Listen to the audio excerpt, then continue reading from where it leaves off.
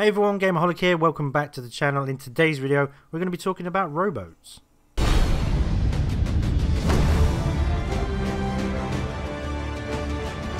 Okay, so rowboats was introduced, I do believe, in the Forsaken Shores event, or maybe maybe it was before with the Cursed. I'm not too sure on the exact date. If you want to correct me, feel free to do so in the comments section. But rowboats have been around for a while now, and again I just thought we'd have a little general discussion because I know that they like recycling old mechanics and bringing new life to them. So today I'm going to be talking about rowboats. In the beginning everyone was on the rowboats. I do believe I see lots of people using the rowboats. I've seen some very interesting and clever ways of using them. For example, like putting gunpowder on them and then riding them into ships and things like that. Very, very clever things to do with the rowboat. So it's been a long period of time since they came out.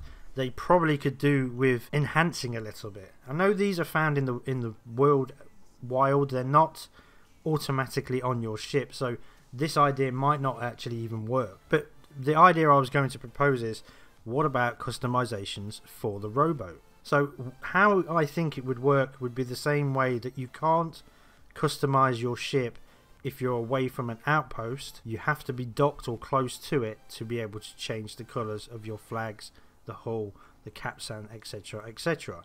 So perhaps there is the mechanic there that when you go out in the world, you find your rowboat, you attach it to the back of your ship, then you can go to the shipwright and you can add a little bit of colour to that rowboat.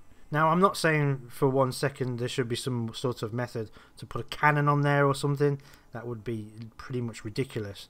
And thinking about a rowboat, it's normally quite a light boat, so I think a cannon would probably sink it in the sense of weight. But definitely with colour scheme it could be something that could be brought into the game. If you have any other ideas of customizing the rowboat, I mean, I'm not just going with the rowboat, I mean you could have different coloured oars, I do believe they're called. Maybe you could customize those in a different colour and they are separate from the main hull of the rowboat, so that it just gives it a little bit more variety.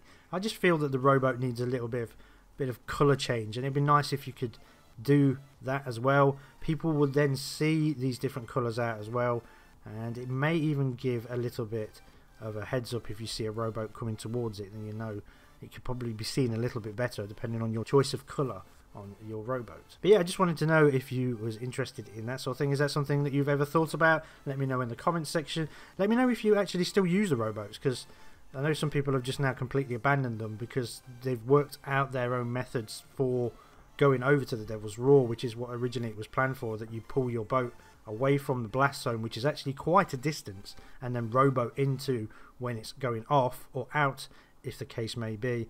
And I've never really seen anyone ever do that. Even I don't do that. I just sail away when it's going off, I wait, and then I come back afterwards.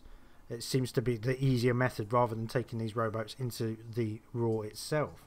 So yeah, just your general idea on the customizations, how what you do with rowboats. Let me know your strategies, if you have any crazy methods that you use for rowboats, and do they need just enhancing a little bit.